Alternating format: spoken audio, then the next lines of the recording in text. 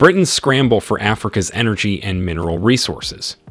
Britain is a colonial master of most African countries and has benefited from its mineral resources over the last decades, and it's still doing so. The increase in the scale of the UK's involvement in Africa's resources is surprising, and so too is its disregard for the rights of those affected. Over the past few decades, there has been a new scramble for African resources as foreign governments and companies have sought to control the continent's reserves of minerals, oil, and gas. As documented in The New Colonialism, Britain's Scramble for Africa's Energy and Mineral Resources, a New War on What report, 101 companies listed on the London Stock Exchange now have mining operations in Africa, and combined, they control resources worth more than $1 trillion. Although it is not alone, the UK government has used its influence and power to ensure that these British mining companies have access to Africa's raw materials. A significant portion of the global north benefits from a system of regional, bilateral, and international trade agreements that creates opportunities for exploitation in countries in the global south. An estimated $134 billion reportedly enters the continent each year in the form of loans, foreign investment, and aid, all under the pretense of assisting Africa in its economic development. However, an estimated $192 billion is also taken out of Africa, primarily in the form of profits made by foreign businesses, tax evasion, and costs. The case of Western Sahara. While the scale and scope of the UK's involvement in the exploitation of Africa's resources are staggering, so too is the complete disregard for the rights of the people involved. A key example of this can be found in Moroccan-occupied Western Sahara. Since 1975, Morocco has controlled most of Western Sahara. The majority of the population was forcibly evicted, with many going to refugee camps in the Algerian desert, where 165,000 people are still displaced.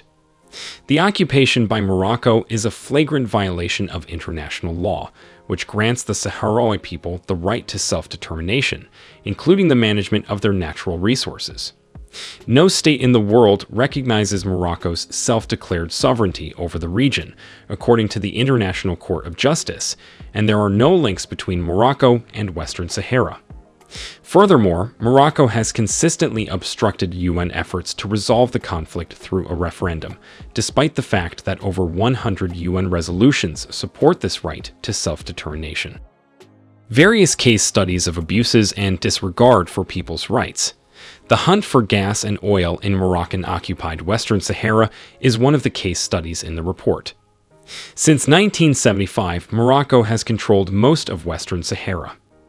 165,000 refugees still reside in camps in the Algerian desert after the majority of the population was forcibly evicted.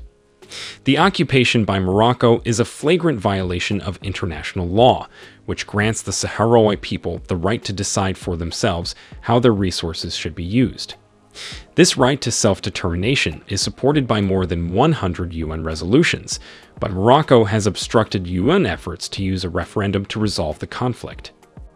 One such business is Edinburgh-based and London Stock Exchange-listed Cairn Energy.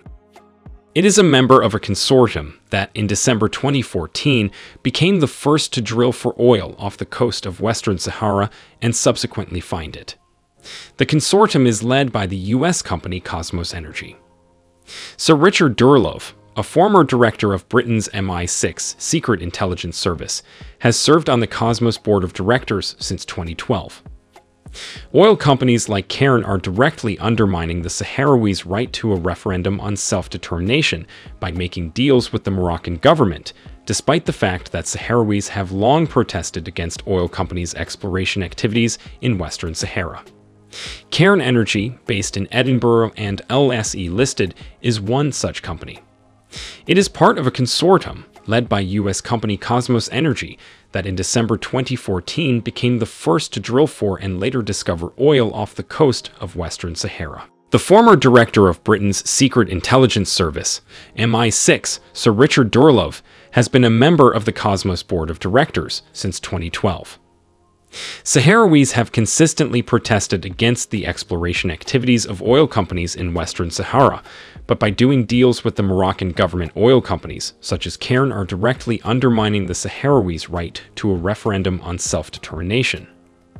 Cairn's claim to support human rights are hard to square with Morocco's activities in Western Sahara, where basic rights and freedoms are routinely suppressed by the same authorities which have given oil companies rights to operate. The British government actively promoted firms like Cairn through trade, investment, and tax policies rather than attempting to restrain them. For a very long time, successive British governments have been ardent supporters of trade and investment regimes in Africa that are liberalized and give foreign companies access to the continent's markets. Additionally, they have consistently supported policies that encourage low corporate taxes and oppose the construction of regulatory or protective barriers by African nations. In response to the report's findings, War on Want thinks that both the UK government and UK corporations need to be held accountable for their involvement in the plunder, as well as for how they behaved there. It backs demands that mining profits stay in the nations where they are mined and that raw materials be produced locally. British foreign policy. The British government actively supports firms like Cairn through trade, investment, and tax policies rather than restricting them. British governments have been ardent supporters of open trade and investment policies in Africa that give foreign businesses access to local markets. Additionally, they have consistently supported policies that encourage low corporate taxes and oppose the construction of regulatory or protective barriers by African nations. Furthermore, British governments have continually promoted giving rather than legally mandatory mechanisms to address corporate human rights abuses committed abroad. Such controlled mechanisms are effectively meaningless. Not to mention the open-door policy between the public and private sectors in the UK. Cosmos Energy is one of many senior government officials who have left their positions to serve as directors on the boards of these mining companies. Sir Richard Durlove, the former head of the British Secret Intelligence Service MI6, has served on the Cosmos Board of Directors since 2012. The current stage of the race for African resources is unmistakably a continuation of the objectives of British foreign policy since 1945. Access to raw materials has always been a significant factor in British foreign policy toward the continent, if not always the main factor. Currently, foreign, private interests are appropriating Africa's natural resource wealth, and their actions are leaving a devastating trail of social, environmental, and economic damage. This is according to the new colonialism, Britain's scramble for Africa's energy and mineral resources. What are your thoughts on this, guys?